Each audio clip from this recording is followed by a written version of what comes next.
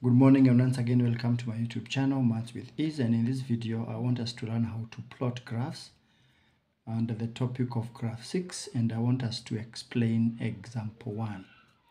Plot the graph of y is equals to x cubed plus 1 with the limits of x, or the domain, all the way from -2 to +2. So what we need to have, we should have several columns and of course rows. We need to have a primary variable, which is x, and then we have x cubed, and then we'll have a constant 1 here, and finally we will have y itself, and we will explain why I need all this. And therefore we have to have the column, all these columns, x cubed, what is 1, and what is finally y. So when x is -2, x cubed becomes -8, 1 remains 1, and you realize that y is equals to x cubed plus 1. So the sum of these two rows, -8 plus 1, we have -7. When x is -1, we have x cubed being equals to -1, -1 is still a constant, and the two rows added together will give us a 0. When x is a 0, x cubed is a 0, 1 is a constant, and the two rows added together we get a 1.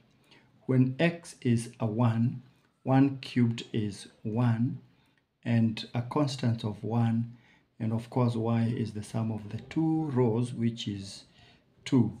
When x is 2, for that matter, we have 2 cubed is 8, the constant 1 remains, and the sum of these is 9. So what happens, and I guess this should happen on a graph paper, but for the sake of demonstration is actually going to happen here. Let's have the y-axis and possibly the x-axis.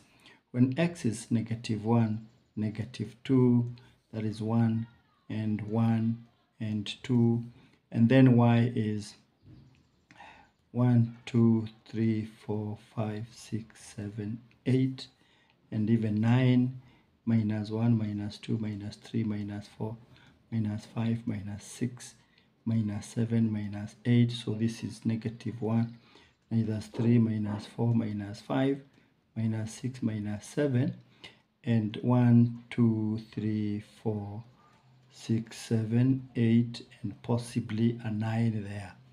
So you will have it like when x is -2, y is -7. When x is -2, y is -7.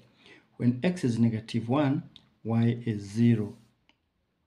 When x is 0, y is 1, somewhere there. When x is 1, then y is 2. And when x is 2, y happens to be up there, 9. And you have a graph that looks like it should be done using freehand. You should not use a ruler. And that is the graph we have been able to plot. The next thing and the final thing we do is to name that graph.